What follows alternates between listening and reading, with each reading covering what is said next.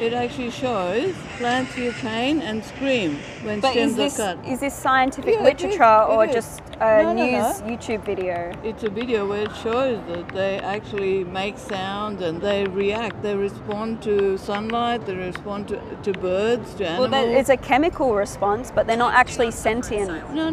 It's actually... Plants make airborne sounds. But just because it's a sound doesn't confirm that they're sentient and feeling pain. It's just a sound that's made when they're cut. They feel pain and scream when stems are cut off.